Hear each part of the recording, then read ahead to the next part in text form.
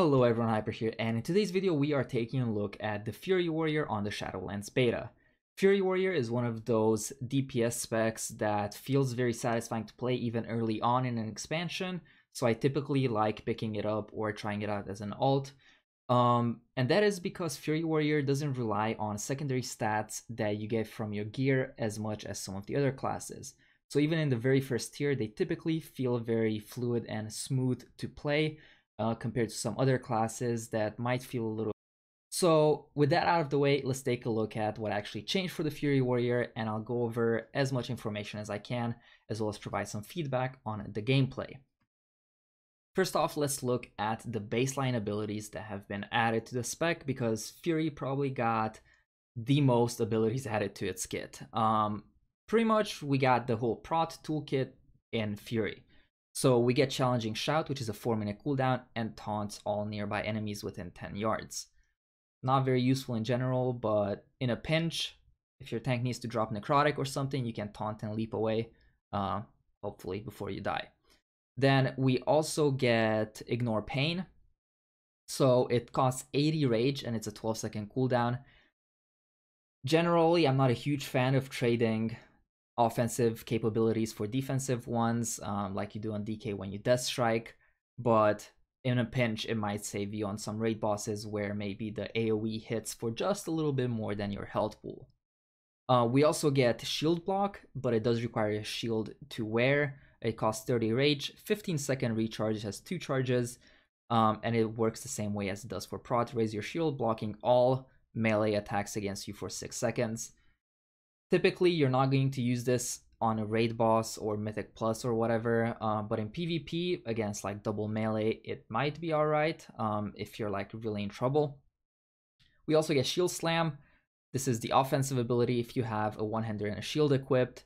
8.3-second cooldown, scales with haste. Slams the target with your shield, causing physical damage. It's way too undertuned, I think, to be used, but I guess if you're already in defensive stance or in, wearing a one-hander and a shield, you might as well press it. We also had Slam added to the toolkit, 20 rage, and it works the same way as it does for arms. However, it doesn't interact at all with the Fury toolkit, so I honestly don't really see situations where you would use Slam over any other Fury ability. Outside of that, some of the cool abilities that we got back that are now baseline are Spell Reflection, super useful on a lot of raid encounters and also in Mythic Plus, and for PvP, don't even get me started, Spell Reflect is insane.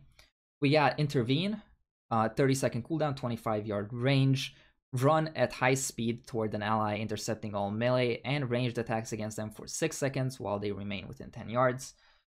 Extra mobility and super good in PvP, so can't complain. Another big one is Shattering Throw, 3-minute cooldown, 1.5-second cast. Roll your weapon at enemy, causing physical damage, ignoring armor, and removing any magical immunities. Deals up to 500% increased damage to absorb shields.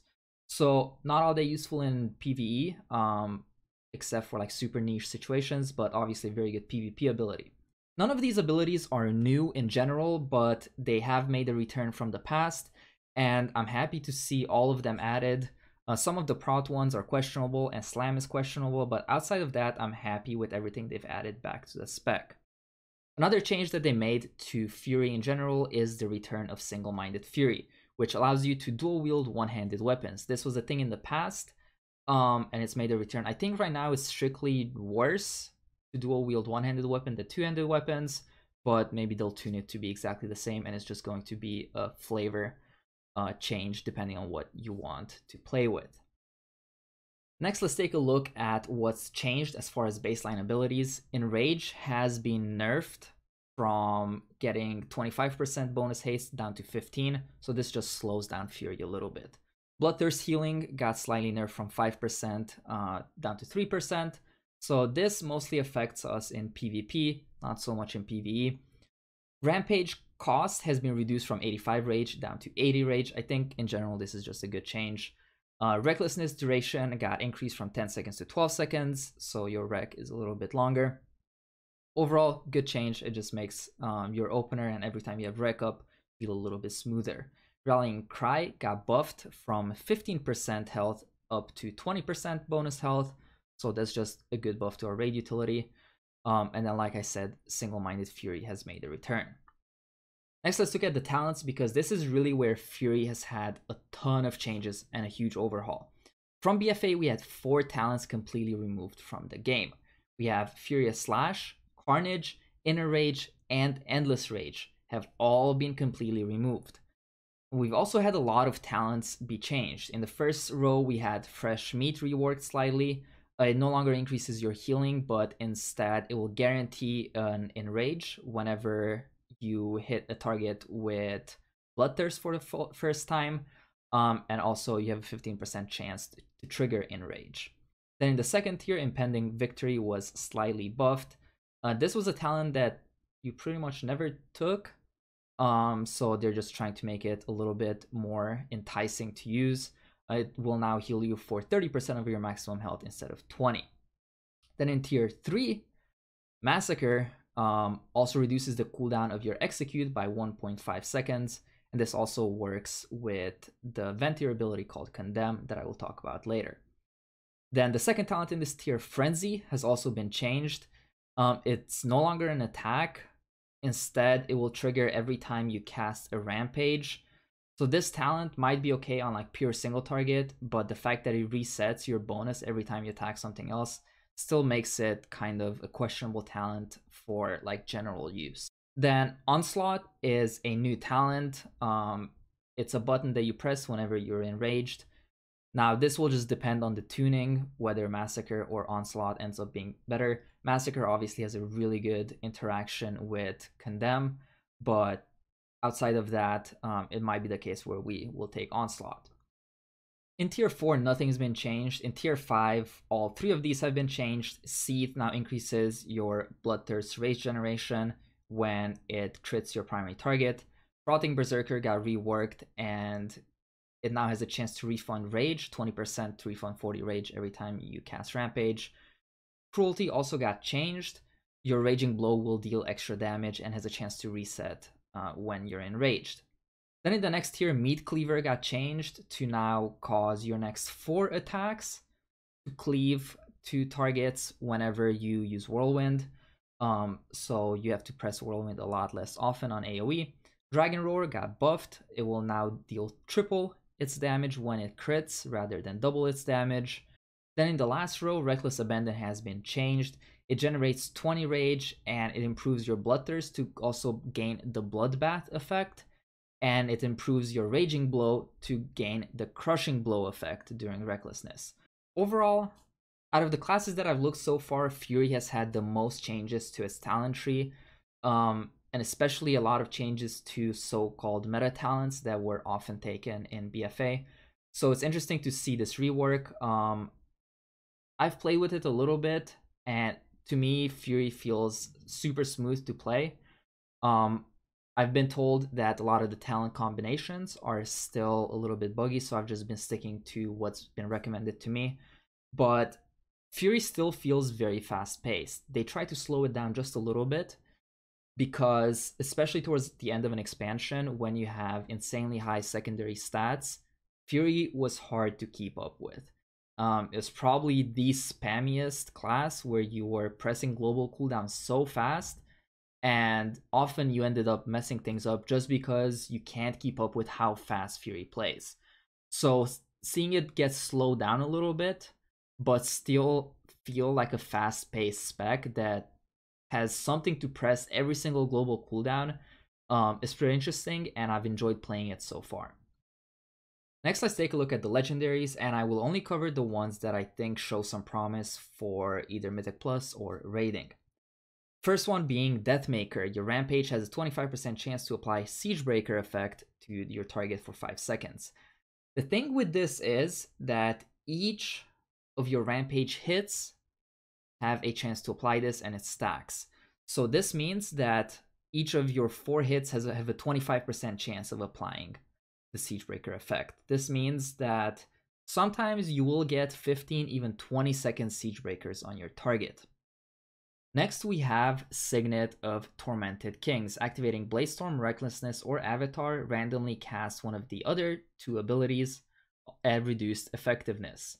So this one is kind of interesting. It's mostly good for like burst AoE, not as much for single target or like extended AoE, but especially low keys from what I've been told, this one is really good when paired with the Bladestorm talent, because you will just get basically way more cooldowns in overall, and it also makes Fury a little bit burstier and have more upfront damage.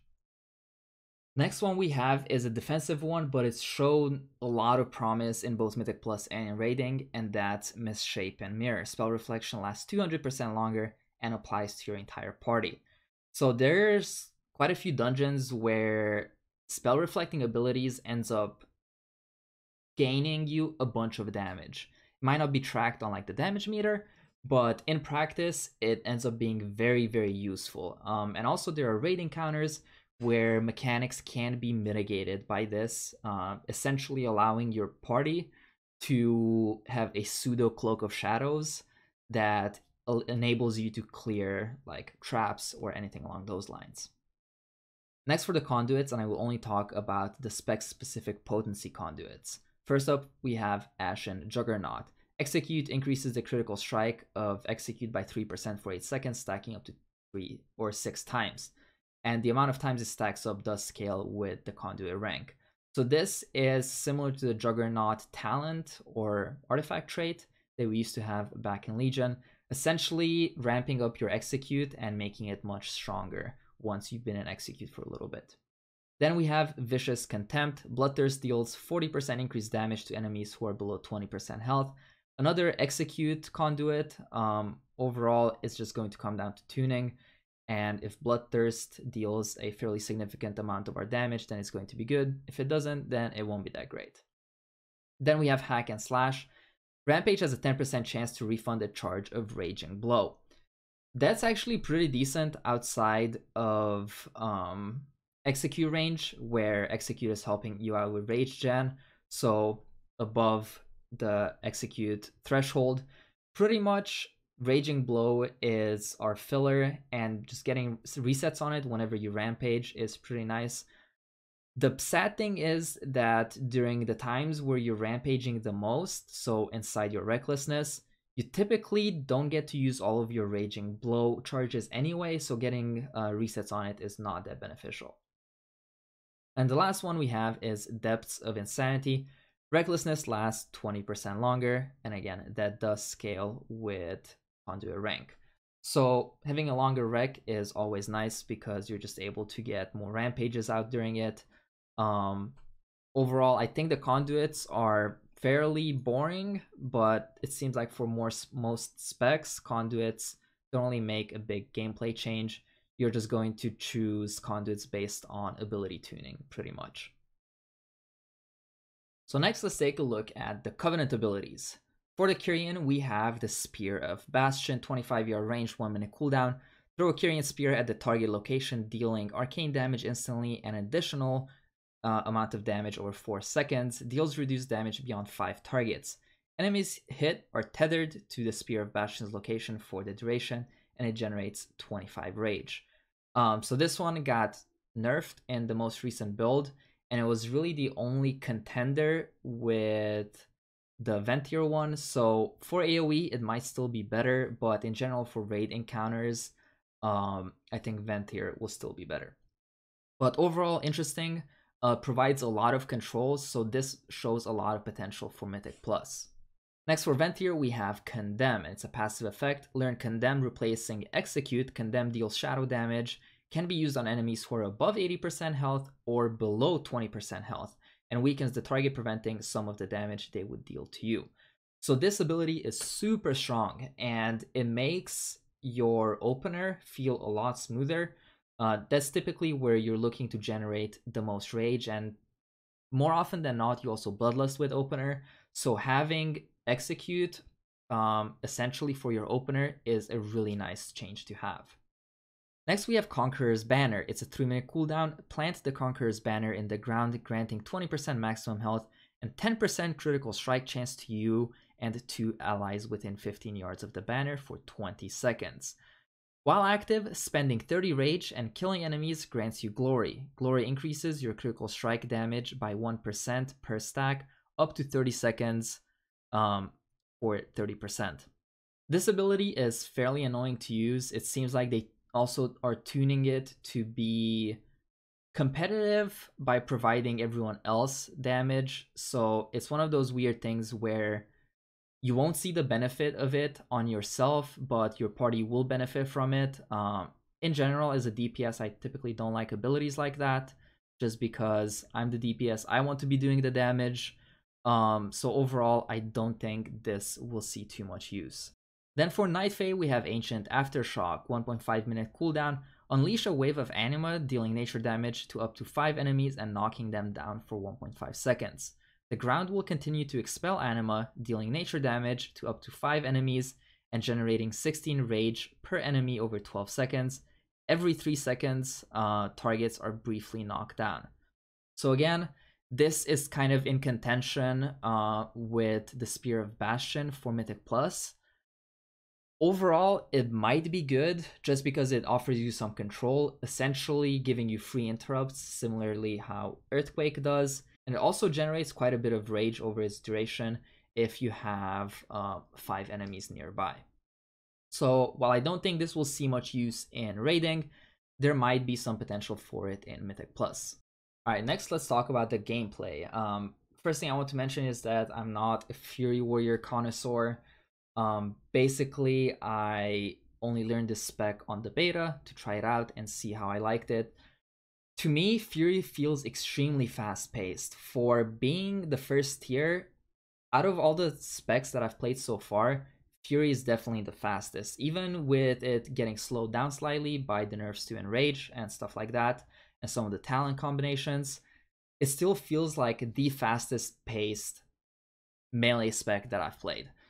So if you like pressing a button on every single global cooldown and having, no downtime at all, then Fury is the spec for you. I'm assuming they will do tuning, so I haven't really looked at the numbers, how much damage it's doing, how ahead or behind other specs it is. The main thing I was concerned about is how it plays, how it feels to play. And honestly, if you played Fury before, it's going to feel very similar. Last time I played Fury Warrior was at the beginning of BFA, and this feels very similar to that. Obviously, they made some changes, some improvements, but in general, Fury gameplay hasn't really changed from its core. You still spam out buttons, you still try to get as many rampages as you can, and you still try to sit and enrage for as long as you can. So outside of that, Fury is very smooth to play. I like that they added a ton of utility to the spec through Spell Reflect, AoE slow, Shattering Throw, things like that, Intervene. Those are super good changes. The one thing that I don't like is the addition of the prot spells to the spec, because honestly, outside of PvP, it feels just like you're going to have way too many keybinds, to be honest. I would have much rather seen like a defensive ability added to the spec rather than adding Ignore Pain, Shield Block, Shield Slam, things like that. So that's just me speaking from my experience with Fury. I know a lot of Fury players who played it back in like Cataclysm, for example, when you were able to swap between one-handed and shield and then, the regular two-handed Fury or dual-wielding Fury. Do prefer having the option to equip a shield mid-combat, but that's just not for me. It's something that gets solved by macros, and overall, I don't think it introduces too much to the spec that it didn't already have. Thank you so much for watching this video, and please let me know in the comment section, what do you think about Fury Warrior? Obviously, I'm very new to the spec, I haven't played it too much, so my opinion may be irrelevant, but I just gave feedback on how I would think Fury should play from playing it in the past a few times, and I guess what the class fantasy is. But let me know, do you like the changes they made? Do you like the new talents? Do you like the legendaries? What do you wish was still changed? Because today we did get the Shadowlands release date, so there's not much time to give any more feedback and for them to make changes. But yeah, again, thank you so much for watching, and I'll see you on the next one. Bye bye.